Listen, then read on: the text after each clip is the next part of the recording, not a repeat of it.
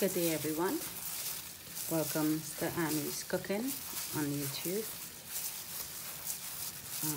This is all new to me, so I will try my best to explain everything. And my style of cooking is season everything and make everything as tasty and easy as possible.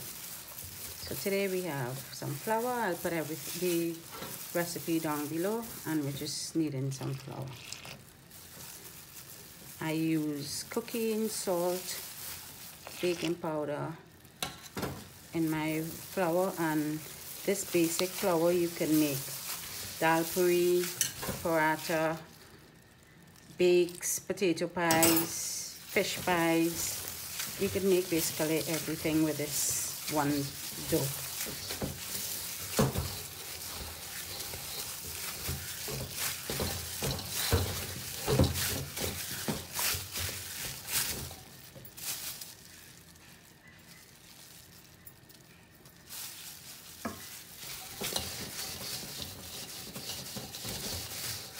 My mother taught me the mark of a good roti when you need it. It has to be smooth and the sides of your bowl has to be clean.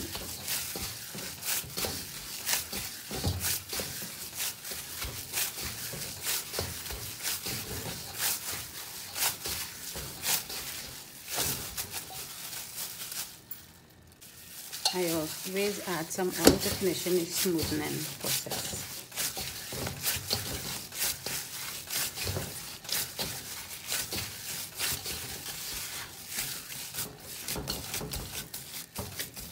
See, it's a nice soft dough. It's not too hard.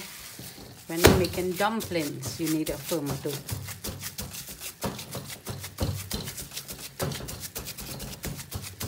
But for anything, roti, fry, bake, potato pie, I like my dough soft. And the cooking helps it, especially in pies and bakes, to give it a nice flaky texture.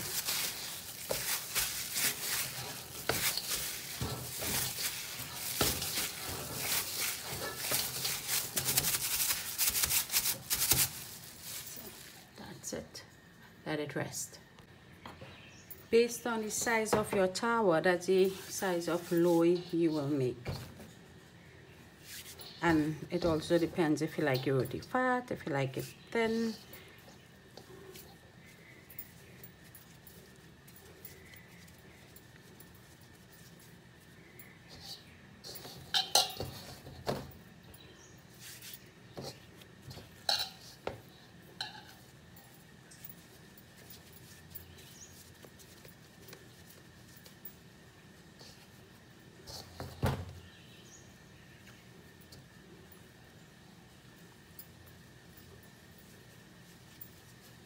I'm just cooking for 2 persons, so I may make a regular size one and this little tiny one.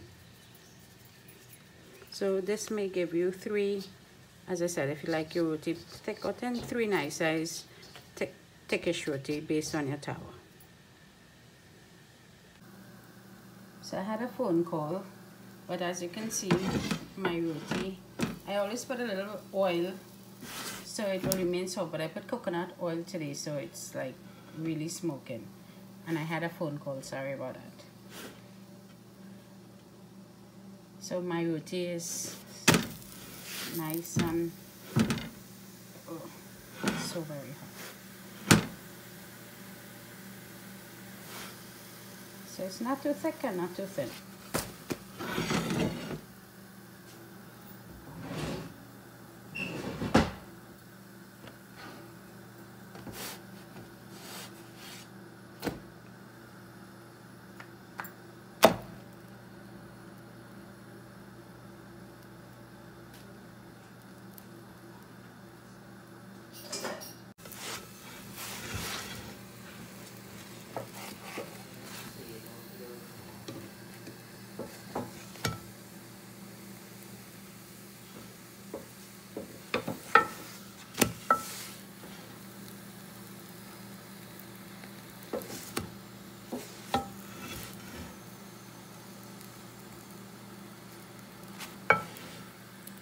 So the high smoking point is because of the fact that you use coconut oil, but the little bit of coconut oil helps the roti keep very soft.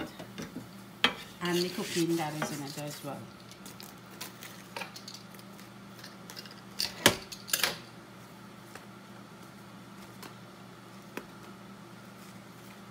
Ouch. I like the little burnt parts, it tastes so good with food.